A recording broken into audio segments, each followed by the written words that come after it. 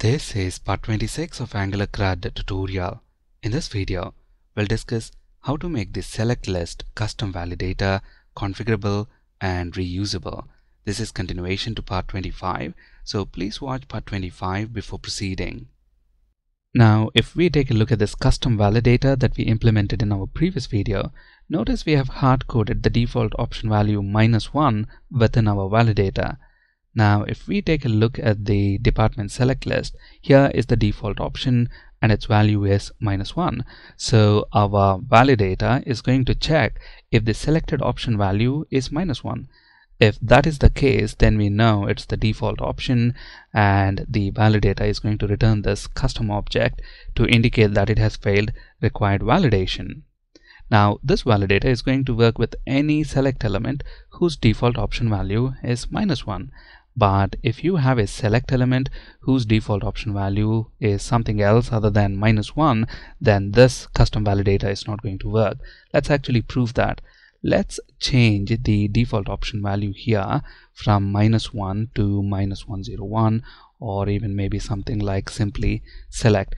Now, when we do this, we also have to make the same change within our TypeScript class because we want that option to be selected when the page loads. So let's set the department value to select. Notice now when we don't select a valid department, we don't get the required validation error. Our custom validator is not working anymore. So let's look at the steps required to make our custom validator configurable and reusable.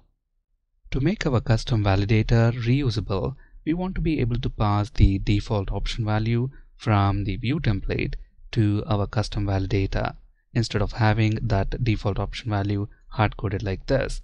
For that to happen, I'm going to make use of the custom validator selector. Now we are using this selector as a directive on our select element that we want to validate. Notice we are using that selector as a directive right here. So we are going to use this directive to pass our default option value from the template to our validator. And notice here our default option value is select. So I'm going to set that as the value for the directive.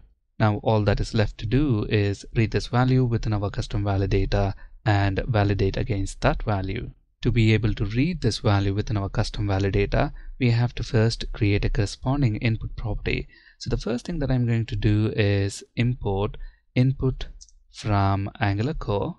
Next, let's create the property itself. Since this is a directive input property, the name of the property must match the name of the directive, and the name of the directive is the same as the selector. So let's name our input property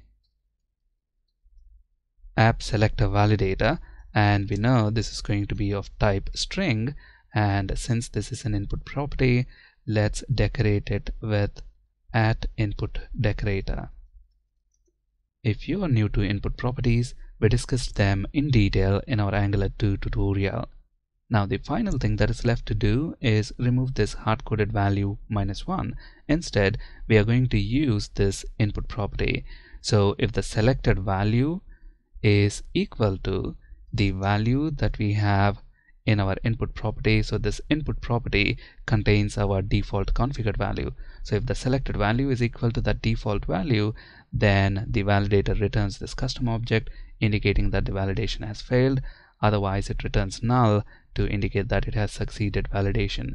Now, if you're wondering why are we using triple equals instead of double equals, triple equals not only checks the value, it also checks the underlying data types. Now let's save our changes and then take a quick look at the browser. Notice now when we don't select a valid department, we get the required validation error.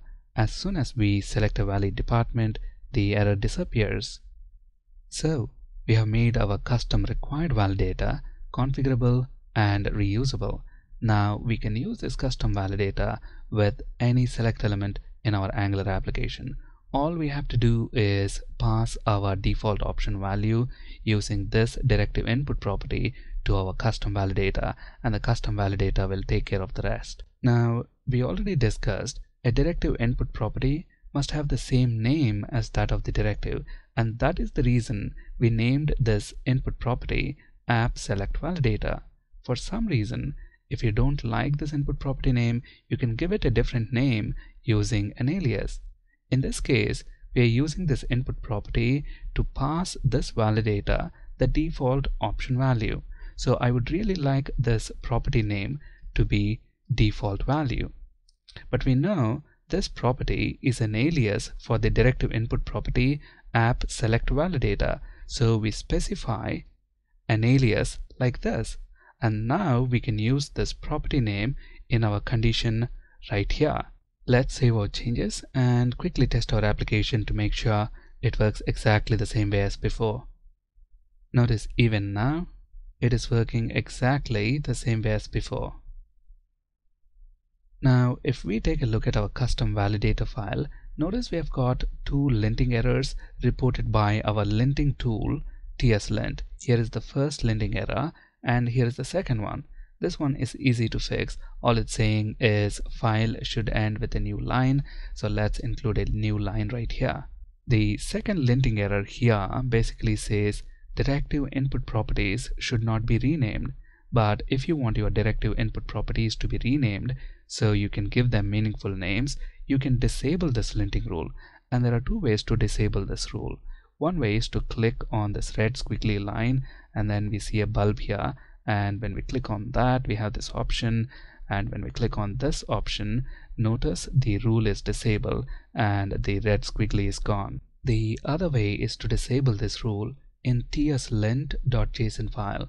Notice the name of the rule is no input rename. Let's copy the name of the rule, and when we scroll all the way down in the Explorer window, we'll find this file tslint.json. This file has all our linting rules, and the rule that we are interested in is this rule, no input rename. Notice its value at the moment is true.